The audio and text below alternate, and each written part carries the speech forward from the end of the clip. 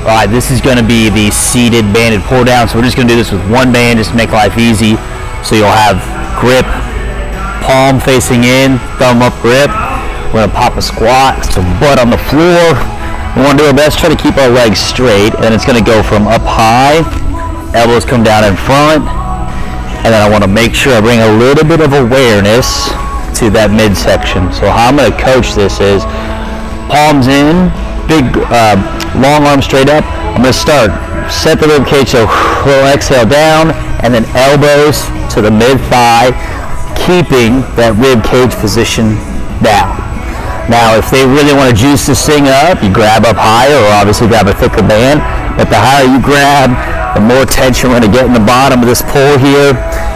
So the most important thing, above anything else, is making sure we keep that relationship between elbow and rib cage. So what we don't want is for that elbow to come creep back here.